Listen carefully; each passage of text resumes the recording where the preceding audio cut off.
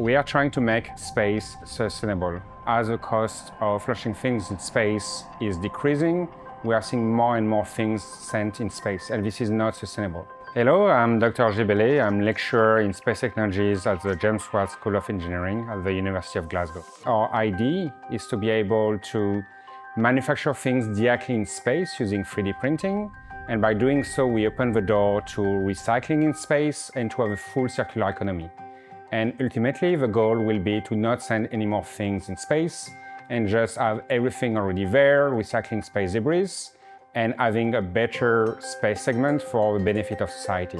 In space, we can manufacture many things, from drugs to novel antenna. In our group, we are focusing on enhancing existing spacecraft, so 3D printing radiators, antennas, solar panels. The university supported us through the Glasgow Knowledge Exchange Fund and the Impact Accelerator Account to really support us, not just to perfect the lab demonstration, but really to put this demonstrator into a relevant environment.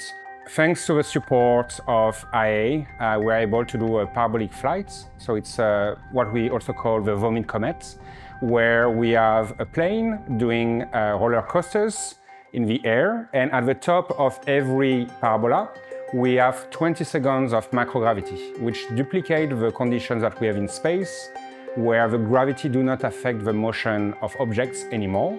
And we're able to demonstrate our two new technologies with this test.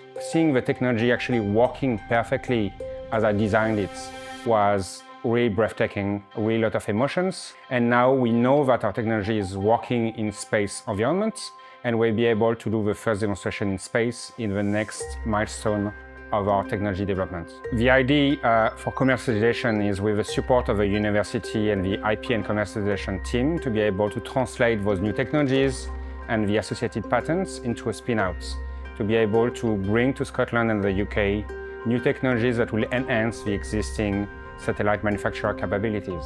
Thanks to IAA, we know that the technology works in space, and we can really take the risk to actually go further and develop the rest of the technology portfolio that will enable us to do in-space manufacturing.